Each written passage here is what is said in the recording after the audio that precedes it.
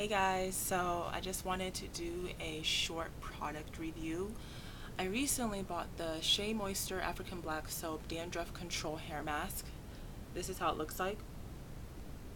And it's for people who have a dry and itchy scalp.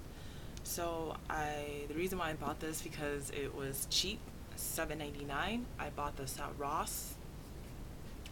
I'm gonna open this up so you guys can see the texture, and if you guys can see it, it's a bit of a creamy, thick texture.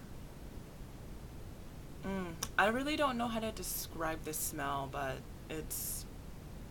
it does contain tea tree oil, so it does, yeah, so it does contain a little bit of tea tree oil and willow bark extract. So it kind of reminds me of like a forest with grass and all of that, bark or trees. That's probably how I would describe the smell. Just smells like nature in general.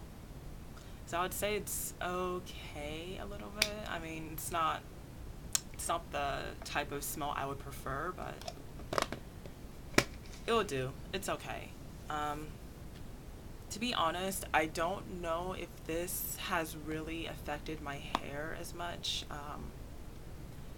Nothing. I put this on and I put it on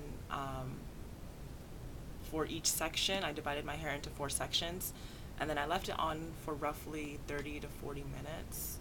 I've used this roughly like twice now, and so far I haven't really noticed any changes. I'm gonna be flat out honest. I don't think it has really done anything.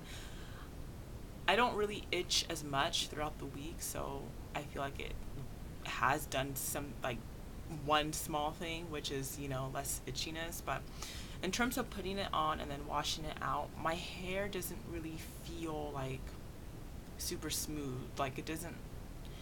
I've tried on other deep conditioners, and I feel like those effects on the other deep conditioners are better than this one. So honestly, I don't know if I would recommend this. Yeah, I don't know if I'd recommend this. So that's just my review for now. If you guys have any questions, you can leave them down in the comment section below, and I'll catch up with you guys next video.